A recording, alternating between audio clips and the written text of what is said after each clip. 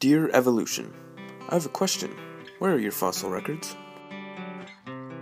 We all know dinosaurs existed. Their bones have been found all over the world and we have seen skeletons in museums, but never have I seen a real skeleton of Homo habilis.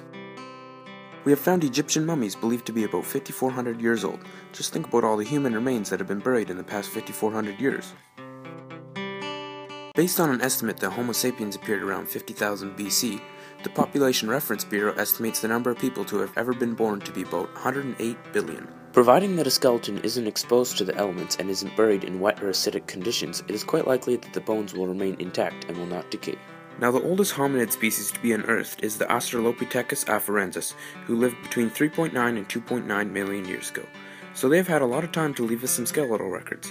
What I'm trying to say is that there should be millions of fossils of our ancestors. Museums should be loaded with them, not just some plaster replicas. Now don't go trying to tell me that they all decayed.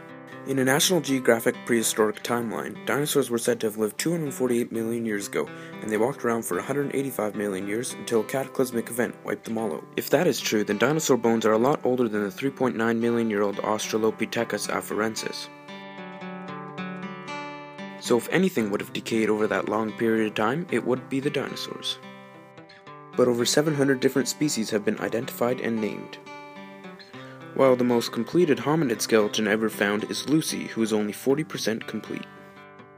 Are you fact, fiction, or theory? Your fossil records aren't as constant as my skepticism. Sincerely, 2 + 2 = 5?